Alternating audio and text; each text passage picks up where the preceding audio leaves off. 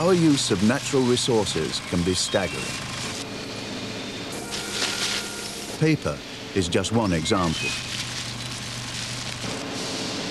Worldwide, 200 million tons of paper are used each year. Each night, the world's presses print 250 million newspapers. They are delivered to us through the night by some of the biggest companies on Earth. It's a one-way system from forest to front door, and there's no equivalent to return yesterday's paper once it's been read.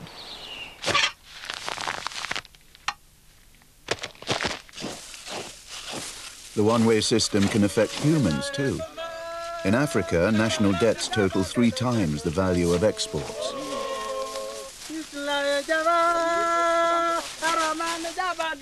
So cash crops replace food. Shelled groundnuts make up half the Gambia's export earnings. Groundnut oil adds a further quarter. But the value of groundnut oil on the international market dropped by 60% between 1975 and 1987. Sesame is a much better crop. West African rainfall has dropped by half, but sesame is drought tolerant. Its seed produces oil as a cash crop for the local market, generating a local economy. The waste husk make good animal fodder, reducing the impact of grazing on the land, so the villagers benefit as well. Worldwide, farming ecology has changed. Force feeding means a chick reaches adult weight at 42 days, not the natural 84.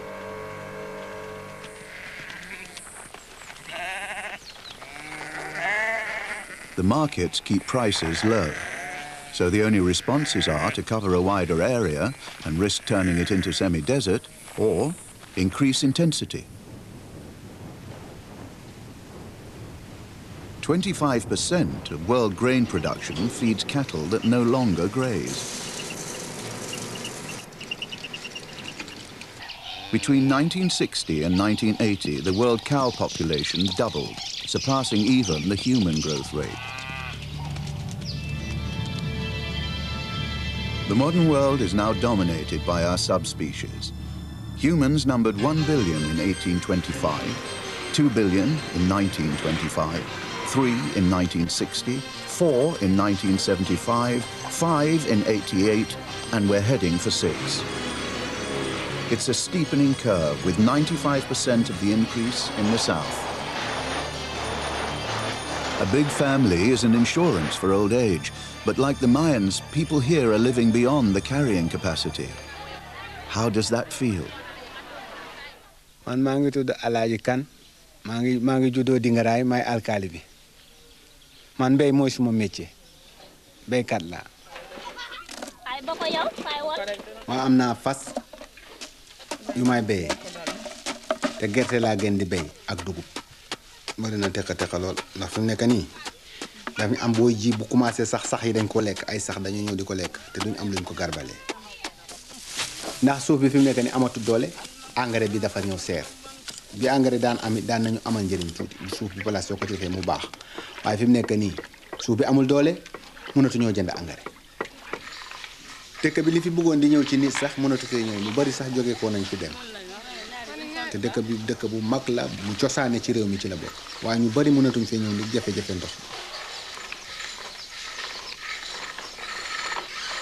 Man Alaaji Kan mooy sama jëkkër am naa fukki doom sama doom ju mujj ji 9 weer la xam njëriñam xanaa buñ jàngee loolu ci njëriñ li ñu ngi jàng de am na nag ñu paas waaye li ñu ci gën a gëtal nag moo di xamuñ dimbal xam naa ne njaboot moom njëriñ la bu fekkee ne jàng na ñu ngi ci njàng mi waaye nag dimbal li mu ne moo ñu jaaxal. Right. Now, what is the meaning of HCF? Yes, Baukar? Highest common factor. Good. Highest common factor. Clap for him. Dingra primary school la jàngee maa ngi jàng ci school bi English maa ngi am fukki at ak ñett maa ngi jàng ci school bi English maths science social study play football bëgg naa suma wàccee kay di liggéey ci ba dëkk yu mag yi mel ni Banjul kay di dimbale suma waajur yi suñu jamono bi ci jamono bu yomb lay nekk.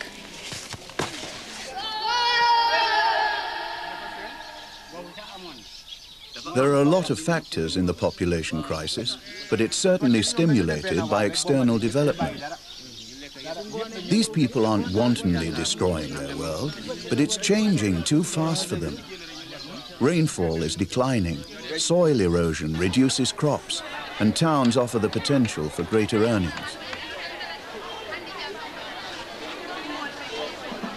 Their society is changing from low impact to high impact, the northern model.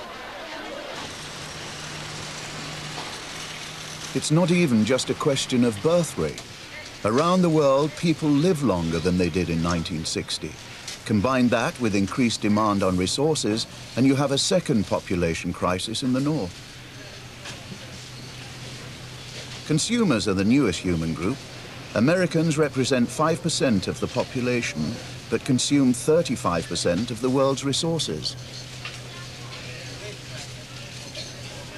250 million individuals have the same impact as 15 billion Africans. The only solution to a longevity crisis is to reduce the impact of each individual.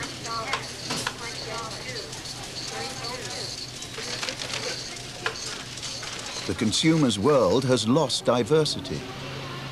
The same food and drink is sold in every country on Earth.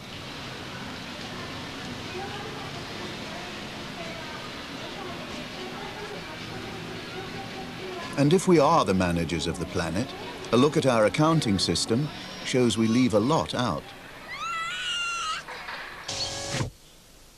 Take aluminium, the stuff of sports cars, aeroplanes, and rubbish.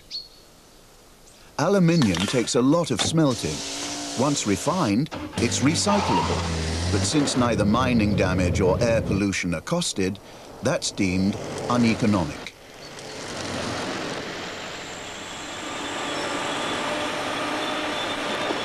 The world is ruled by gross domestic product.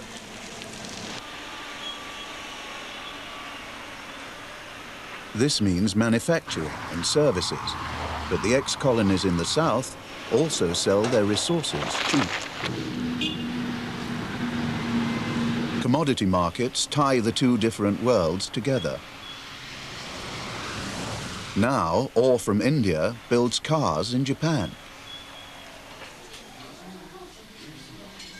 In the 1980s, fish exports from the south doubled, bringing wild populations to the brink of collapse.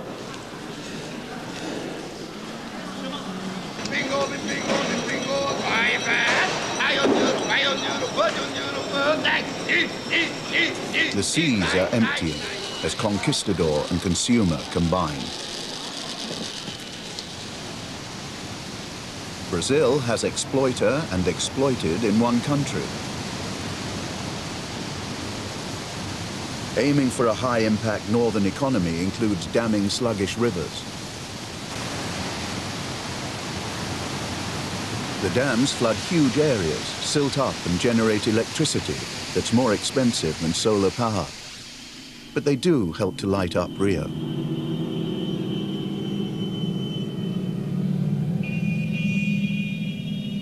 It's a multi-million-dollar policy with no benefit for the average Brazilian.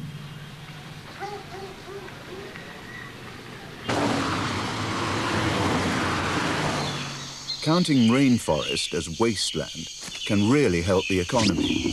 A rainforest tree stores all the nutrients in the forest and may be home to 100 different species.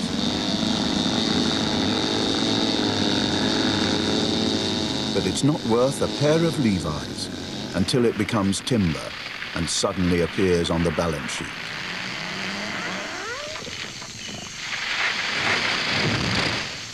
Japan has preserved its woodlands more effectively than Europe or the USA. But this creates a huge market for imported timber, and many nations will sell their natural assets for yen.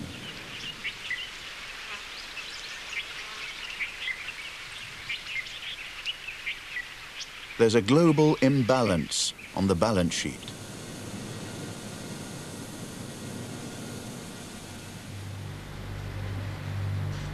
Economists say we now have a better standard of living. It's time to look at the human animal.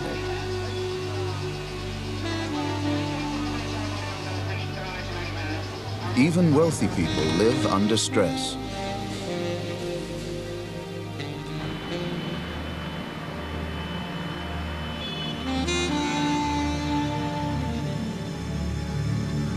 Poorer people may be poisoned as well.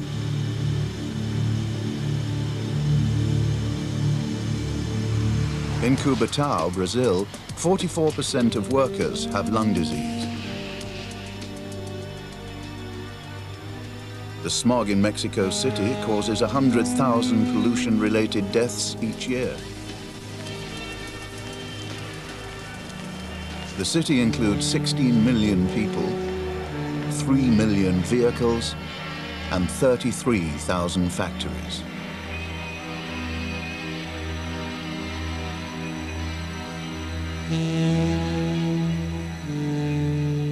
The poorest people live in constant danger from disease. This slum is Dharavi in Bombay. Like medieval Florence or 19th century Manchester, it's overcrowded.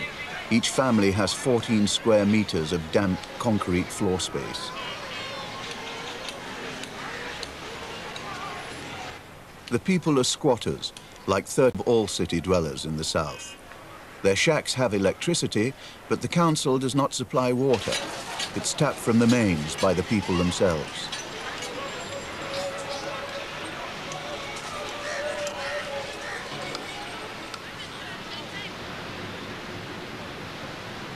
At least the water in New York is cleaner. Personally, I get no support whatsoever from the state. I have went through some drug problems. IRS has got my bank account. They send you through so much nonsense. You need this. Got lights, you need that. TV, radio. Get this. Got hot water under I the make $10 a day. I do feel as if I've been let down by the system, okay?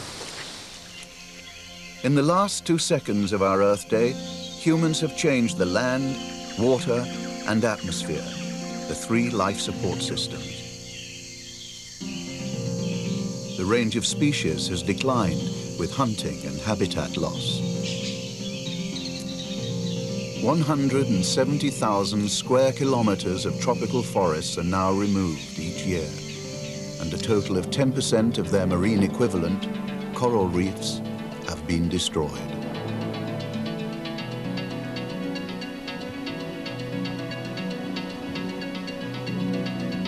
Human constructions have replaced diverse broadleaf woodlands in Europe and America.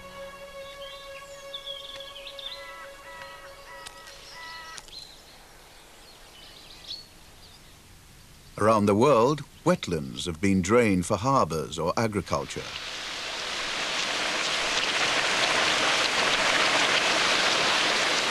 Meanwhile, deserts expand at 60,000 square kilometers per year.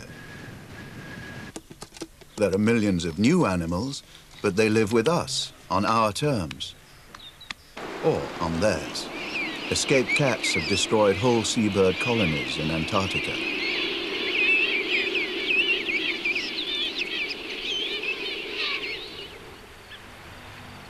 Changes to the physical Earth are much more important. Billions of gallons of water drive the agricultural systems of California's San Joaquin Valley. It travels 200 kilometers to improve the productivity of walnuts, cotton, or melons. So much water is used that the traces of salt within it build up to dangerous levels. Now the soil is collapsing and the trees are dying.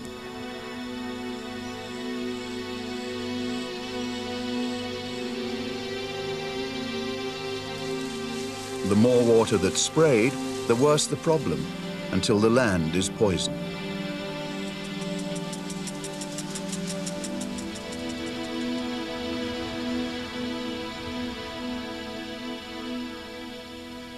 In California, it's the presence of trees that destroys the soil.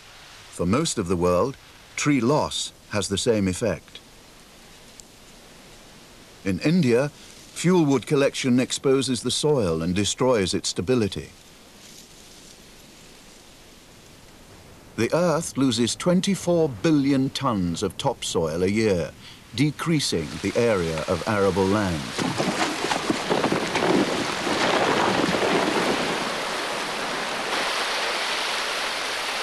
Water pollution is also a major problem. Canadian beluga whales are at the top of their food chain. Accumulated chemicals make them toxic waste.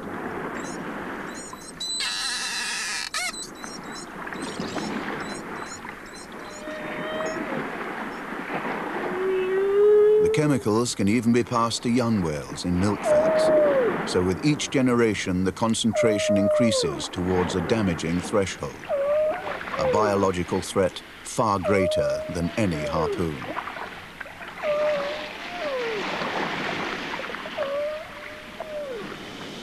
The atmosphere has protected life for 3 billion years. In the last 100 years, carbon dioxide has increased 25%, and sulfur dioxide is 15 times higher. Organic chlorine is unpicking the protective ozone layer, the Earth's spacesuit, and will for at least another 30 years. The astronaut is the pinnacle of human ingenuity, a combination of conquistador and mechanic funded by consumers with natural laws left behind. In space, it's midnight. The new day needs a new approach. The 21st century attitude creates opportunities to change human impact, combining technology and human biology in a positive way. Some things are unavoidable. Ozone loss and the greenhouse effect will reduce the global carrying capacity.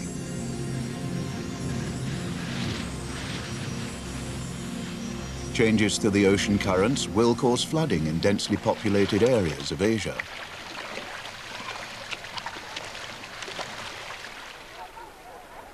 Famine will strike Africa as population growth hits the wall of drought and soil erosion.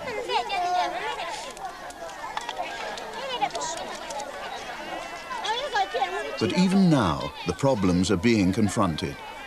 In the south, the target is population. The incentive for leveling the growth curve is an improved quality of life with fewer children. This song charts a Gambian village's history with a new verse for each birth.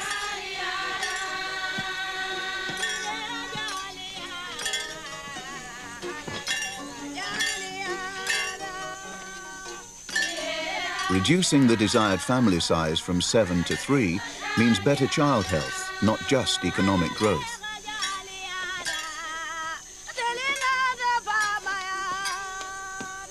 The benefits for the village are obvious, and the song now celebrates health and security, not numbers.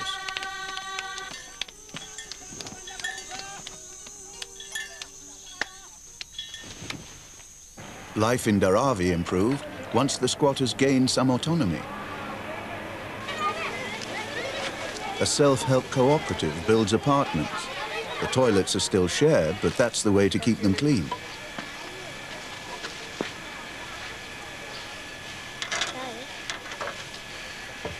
They fought the council for higher ceilings, to allow a sleeping gallery for children, and to lift life an inch above abject poverty.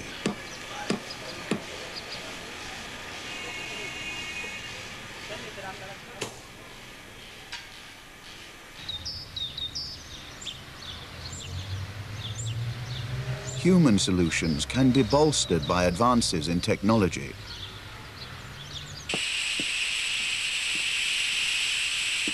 In the 1990s, energy wastage is a major problem. but it's easier to solve than reducing pollution at the power station. Efficiency can bring emissions down to counter the worldwide increase in demand and open new markets.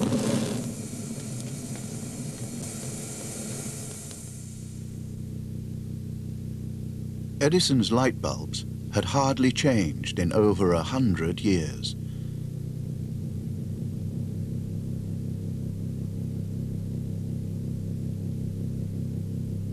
But with microfluorescent and radio light bulbs, electric light became efficient.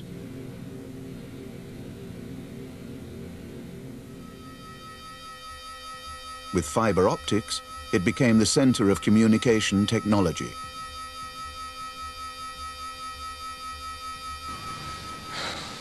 Computer call Sarah. Dialing. Fiber optic cables can carry 300,000 digital quality calls simultaneously. Oh, hi, it's you. Yeah, can you confirm payment of account number Using 4? networks reduces the need to commute, and mass transport makes travel cleaner, even in Los Angeles.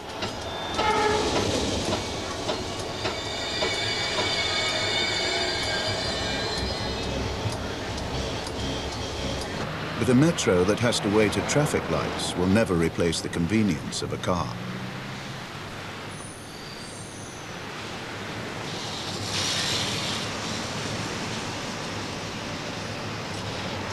Given free rein, it can deliver.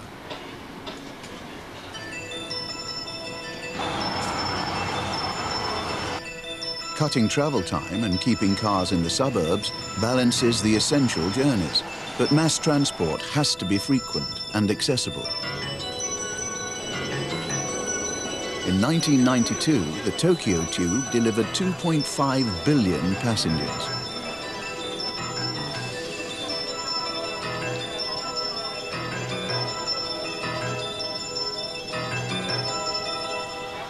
At Shinjuku Station, there's a train every 2 minutes at peak time.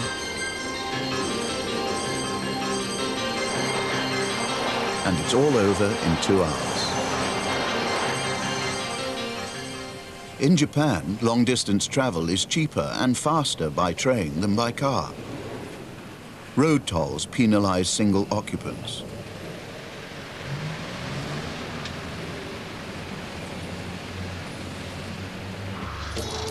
Los Angeles struggles to keep its mighty freeways clear by encouragement with carpools and bus lanes.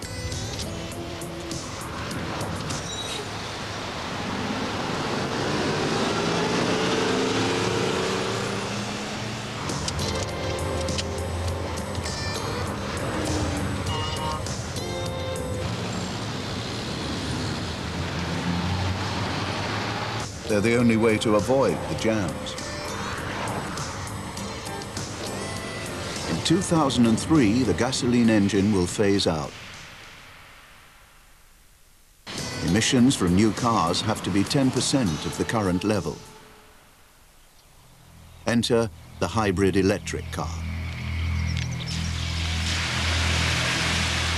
This is the 1992 prototype. With hydroelectric generation, it's a water-powered car.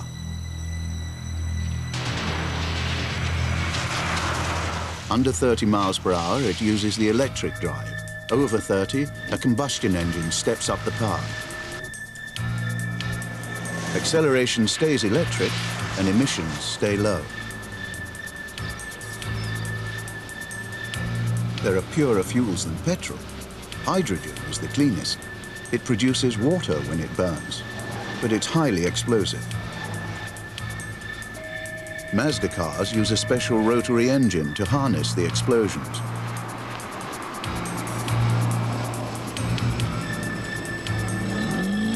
In the fuel tank, the gas bonds chemically with a metal oxide. It simply won't explode until warm water releases it into the engine. Changing the trend of car design from speed to efficiency began in Japan. Since the 1950s, microcars attracted tax incentives from the government. As the designs evolved, they insisted on cleaner emissions or greater safety. The manufacturers argued for larger engines, from 360 cc to 550 to 660, driving stronger bodies.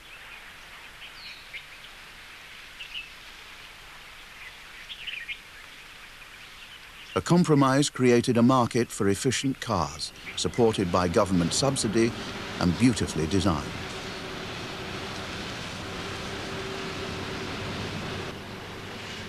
'21st century technology can really reduce human impact on the atmosphere.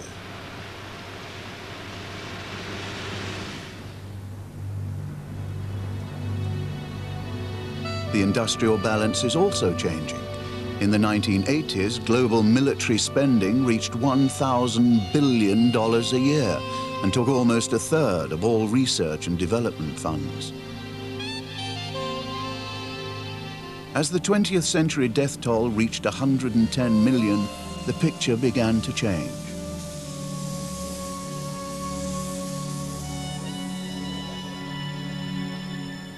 Dismantling the military started with the Strategic Arms Reduction Treaty, bringing the most dangerous weapons to a level of deterrence without the threat of global destruction.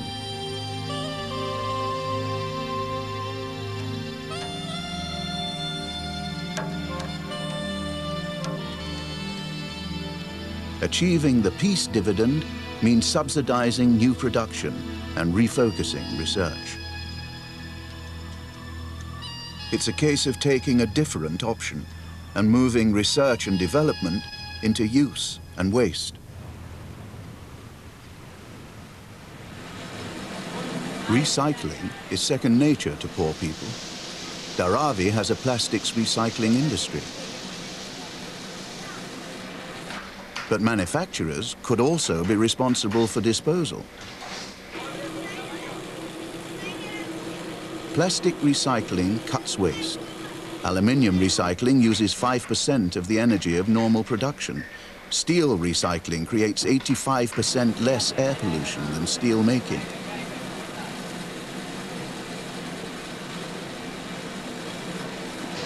There's work inside societies hit by unemployment, funded by reducing the use of imported raw materials.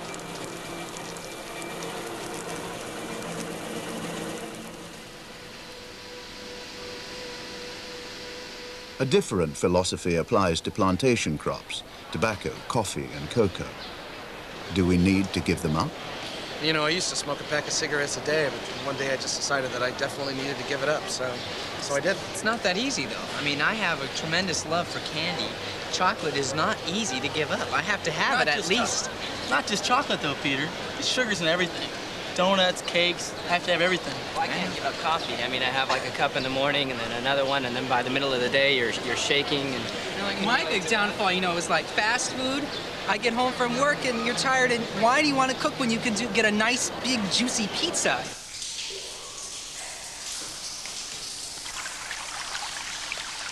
The 21st century citizens value water. In 1992, each Briton produced 40 gallons of polluted water a day, and sewage was dumped into the sea. Now, the waste can be collected, treated, and freeze-dried.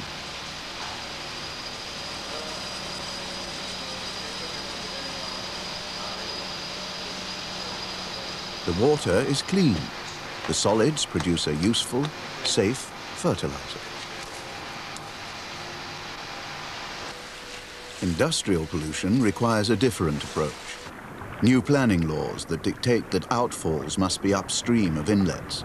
That way, a factory dumping pollutants gets a polluted supply, an incentive to clean up.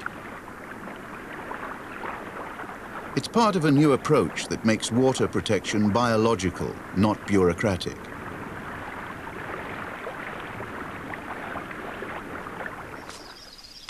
Water conservation is the basis of new agriculture.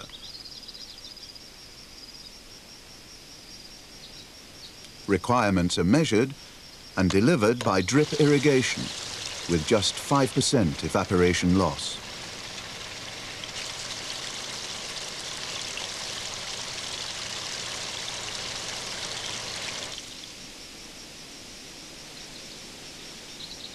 The most sophisticated drip irrigation systems are completely underground. Only their effect can be seen.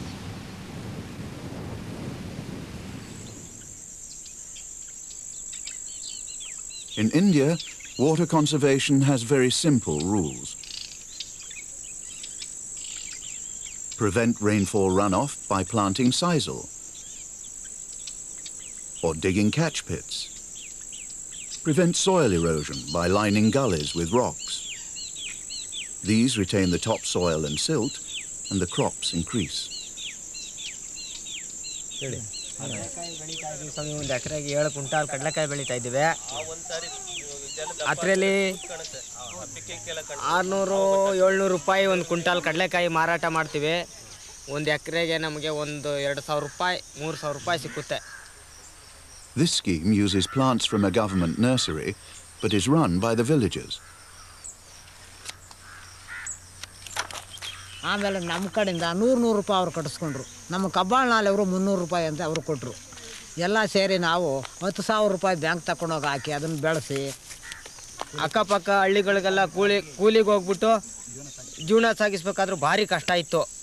ಇವತ್ತು ನಿಮ್ಮ ಈ ಕಬ್ಬಾಳ ನಾಲೆ project ಯೋಜನೆಯವ್ರು ಬಂದ ಮೇಲೆ ನಮಗೆ ಕೈ ತುಂಬ ಯಾವುದು ಚೆನ್ನಾಗಿ ಅನುಕೂಲವಾಗಿ ಸಿಗ್ತಾ ಇದೆ. 10-12 ವರ್ಷದವರೆಗೂ ಇದ್ದಾರೇನೆ. ಆದರೆ ಇಲ್ಲಿ ಇನ್ನೂ ಸಣ್ಣ ಮಕ್ಕಳುಗಳು ಬೇಜಾನವೆ. Here in Gandhigrama, improving crop yields reduces human impact. Preserving the Earth's variety of species, its biodiversity, also needs a new approach. Rhinos are an extreme case. Between 1970 and 1990, 85% of the population was poached for horn.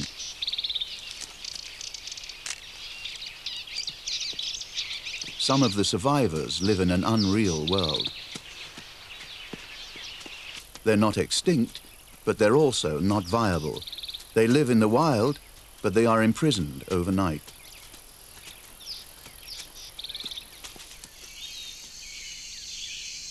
Golden lion tamarins are Brazil's equivalent. The population of 450 includes zoo-bred animals that wear radio collars and have scientists in attendance. Despite intense human population pressure, they're technically surviving. It's now recognized that biodiversity is in human hands, and harvesting can provide better protection for whole habitats than building a wall around one species.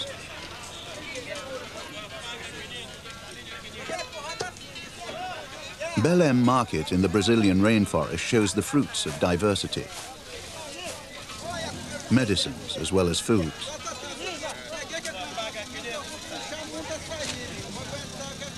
Collecting Brazil nuts can earn as much as logging without the damage.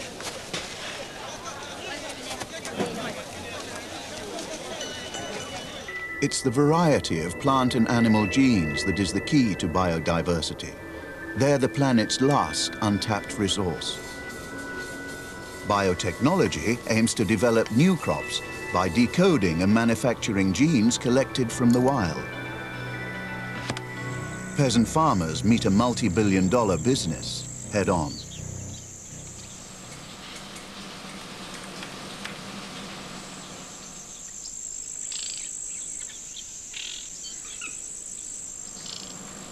It's a classic case for the 21st century approach. Without a mutual stewardship of these resources, it could be disastrous.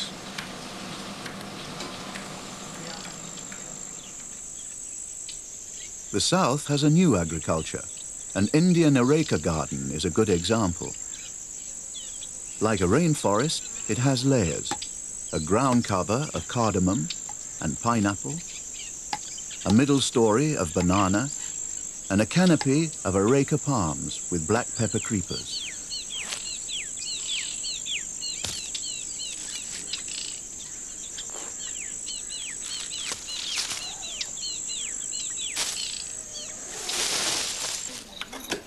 The garden is on common land, and the villagers benefit from the cash crops and the other produce.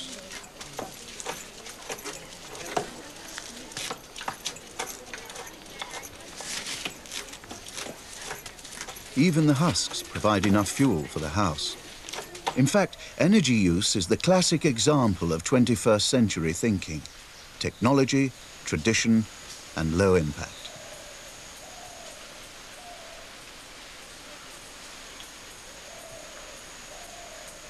In India, some villages have collected leaves and dead wood from protected forests for centuries, without any felling.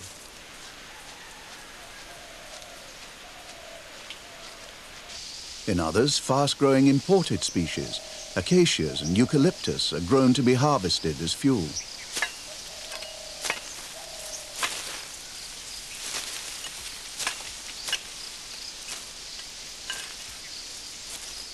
The leaves are left to protect and fertilize the soil.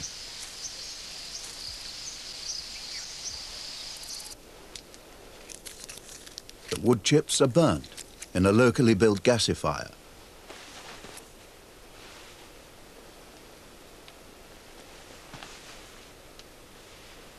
The gas given off drives a hybrid diesel or gas generator.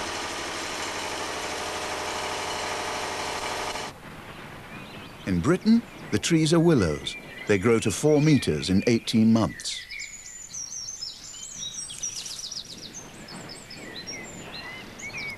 This is a 21st century, low-impact energy source.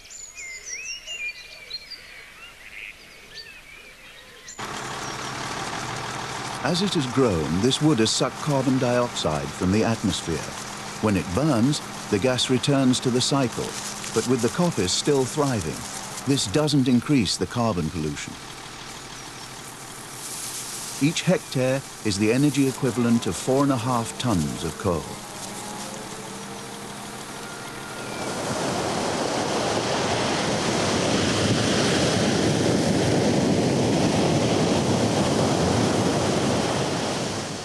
Natural energy is also easier to tap with new technology. The Reims tidal barrage in France started generating clean electricity in 1966. A tidal fall of 13 meters is enough to produce 600 million kilowatt hours of electricity a year. Energy costing that includes nuclear waste disposal and coal desulfurization makes this cheap electricity. In Japan, a prototype wave power station was built into the Sakata breakwater.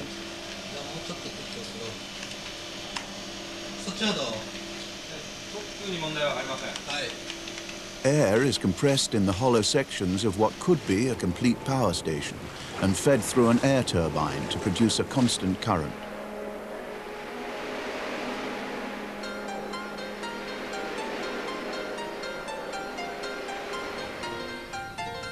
Conventional wind turbines cover the hillside at Tehachapi, California. There are 5,137 turbines placed on the wind contours on both slopes of the hill. In 1992, Tehachapi produced 1.1 billion kilowatt hours of electricity, 25% of the total wind power for the United States. The biggest turbines can generate 250 kilowatts. These are a new form of heavy engineering, built in old shipyards.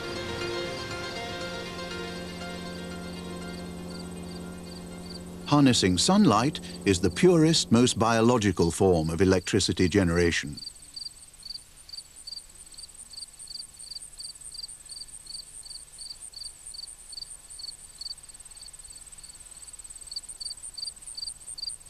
These mirror arrays focus sunlight onto a matte black oil-filled tube with the flow controlled by computer.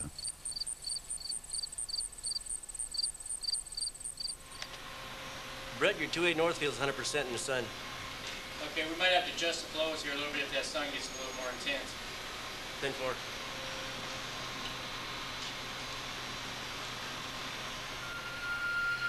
The oil goes into the field at 50 Celsius and comes back at 390 to superheat steam in a turbine. Go ahead. Yeah, can you take that Myronell and check out that storage tank, please? 10-4. These fields can generate 45 megawatts in an hour. In a year, the site produces 100 million kilowatt hours of electricity. It needs minimal maintenance and is pollution-free, which reduces the cost per unit dramatically.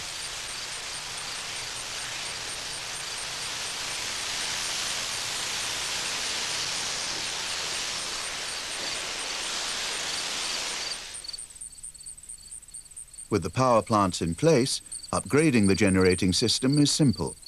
The next step is photovoltaic.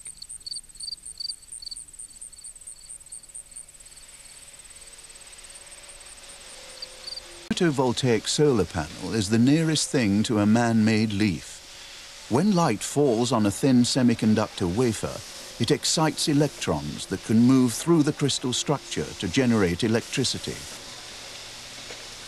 Panels can be mass-produced using cheap, off-grade silicon. But in the south, maintenance is difficult, and more appropriate technology is needed.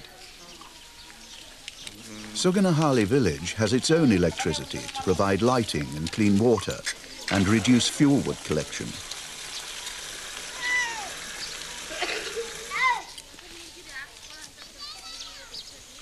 Their generator is more reliable than grid electricity and cheaper because the fuel is cow dung. Each family contributes and has an account.